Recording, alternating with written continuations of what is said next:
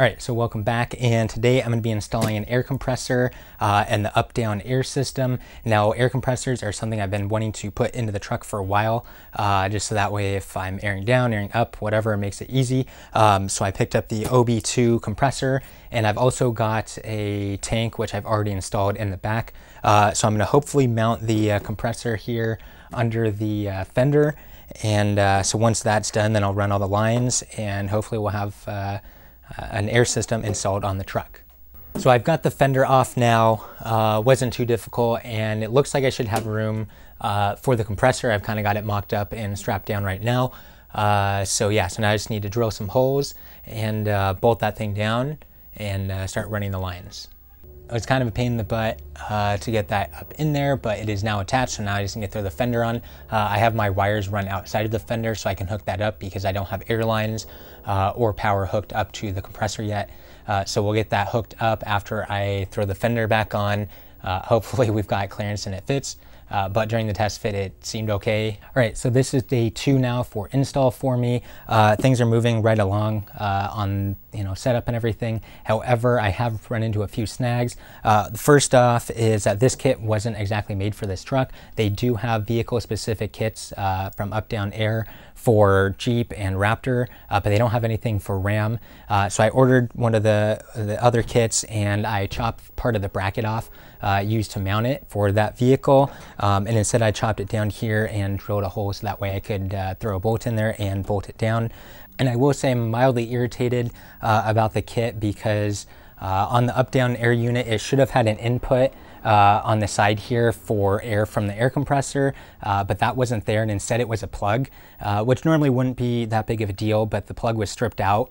The Allen head on the inside was already kind of chewed up, and so removing it proved very, very difficult. I was finally able to get it by using a couple easy outs, and once I drilled holes with that and it stripped that out, I was able to use a larger drill bit, and once I got a hole drilled big enough, I was able to jam a screwdriver in there and unscrew it.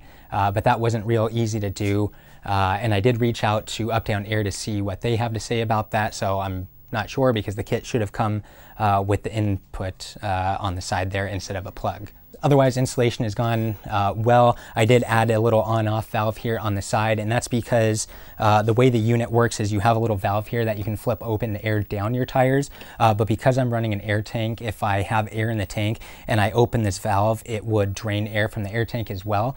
So I threw the little valve on here so that way if I want, I can still keep my air tank fully filled up. I can close off to the tank, and then that way when I air down, I'm not letting air out of my tank as well. So pretty easy to do, and all the push connections are working well, no leaks or anything like that, and so that's kind of been nice that it's all just worked together like that.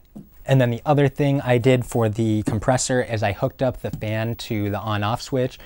So as soon as I turn the compressor on, the fan turns on, but it's on the positive side of the pressure switch. So that way, when the pressure switch tells the compressor to turn off, the fan will stay on. So that way it'll help keep it cool, especially since I have it mounted upside down, instead of the normal way for mounting it. All right, so today is, I believe, day 3 of install for me of the Updownair system. We've got the regular setup, we've got the compressor installed, and we have the tank set up. But now I need to run all of the lines for the Updownair system, and these are the ones that go to each tire. You can take a look at the diagram here and see exactly how that all lays out. Of course, every vehicle is a little bit different, but this is basic setup. Now, Updownair does come with some air lines. However, these are really meant for a Jeep since this is the original kit and what it was for. And so these lines aren't really long enough for what I want to do. So I did pick up some extra line on Amazon. Of course, I've got the link down below if you need to do the same. And so this will enable me to install and do everything custom for this truck. Now, the main thing for me today is installing these little air chucks, and these are the ones that go to each tire individually. So once I figure out a good location for these, then I'll be able to run all of my lines, and then I'll be pretty much done with installation. One disappointing thing still is it's now the next weekend for install here, and it's been over 5 business days since I've emailed Updownair about their system arriving screwed up with that plug installed, and I've yet to hear back from them, so that kind of sucks. Of course, if I hear back from them prior to editing and putting this video together, I will mention that, but otherwise, pretty lame customer service. So the system is now fully installed. I have lines running to the front and rear as well as to all of the tires with the individual air chucks. So now I'll be able to control my air pressure going up or down all from here. Now that I've had the Updownair system installed for a while, I figured I'd make a video for it. So far it's been working flawlessly for me. It makes it really easy to use and allows me to kind of focus on other stuff that I need to while the tires are either airing up or I'm letting air out. So let's go over, of course, how that works. And to start off with, we just got to this dirt kind of lot area. So I'm gonna go ahead and air down. Now the first thing we want to do is go ahead and grab our Updownair bag. This has all of the air tubes that we're going to need in order to let air out. So now that we've got one of our air tubes, we're going to go ahead and head over to the tire and go ahead and take the air cap off, of course. Stick that up on top of the tire where I'm guaranteed to lose it. Take our little valve here, push it on and give it a kind of a quarter turn. And then the next thing I'm gonna do is plug it into where the actual line goes. Now this of course does vary by vehicle. I've got mine up and under there so that you can kind of see. So let me go ahead and attach that. One tire down, and let's go ahead and hook up the others. So each tire will have its own line and plug up at the top there. Now, depending on your vehicle, it depends on where you're going to be installing those. And of course, you can still install it kind of wherever it is that you want. This wasn't a vehicle-specific kit, so I kind of placed it where I wanted it. But of course, you're allowed to change and move it wherever you want. Now, I did need to order a new air line and air tubing because I didn't have enough supplied in the kit. But that's okay because I, one, knew that, and two, it's not a vehicle-specific kit. And so I'm not really surprised that I was short on line because this was really made for a Jeep. The most important part of the whole system is actually going to be the air controller right here. Now, once you have all of your lines hooked up properly and hooked up to your tires, you'll see on here, you've got a pressure gauge. So that will tell you what your tire pressures are at.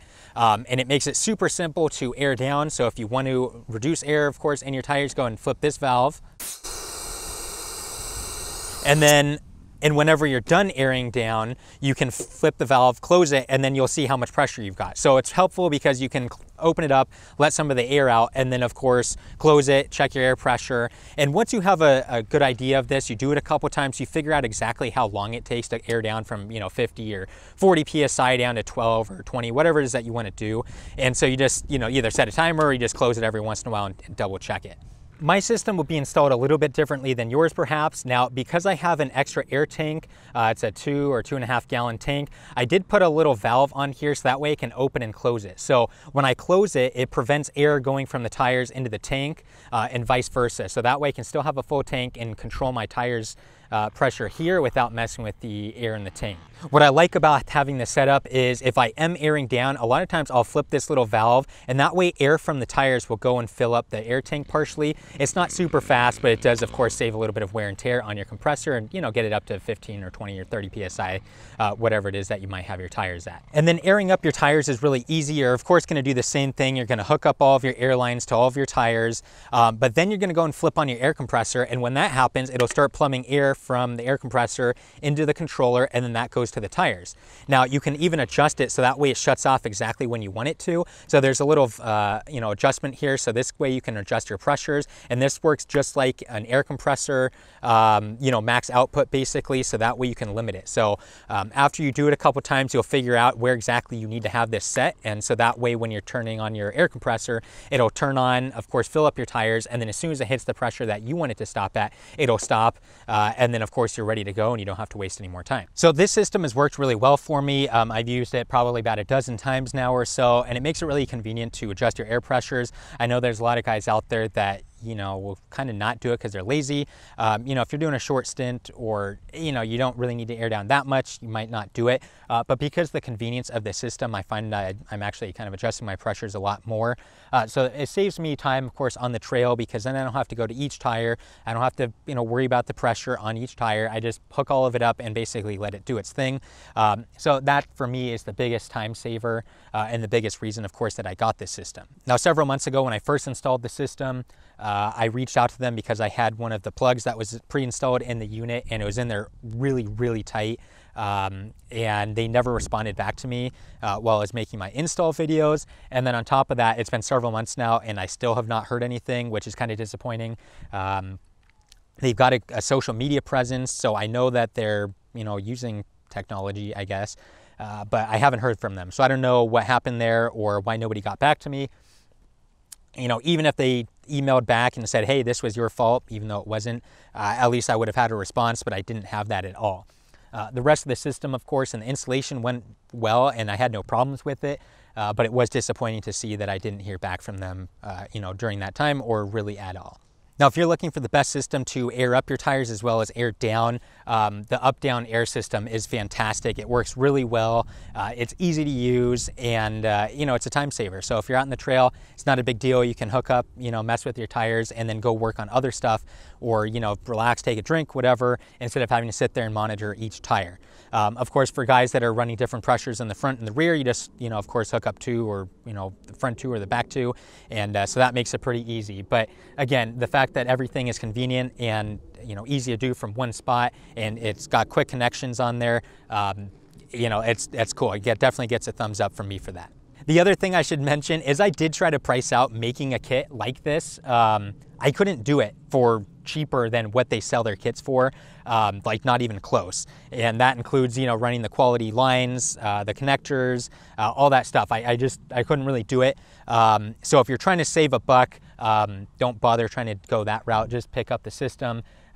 It's got everything that you're going to need. You know, of course, if you're doing a custom install like me, you might need extra lines, but otherwise it's going to have everything else that you're going to need for installation. Of course, if you have any questions or comments, go ahead and put those down below.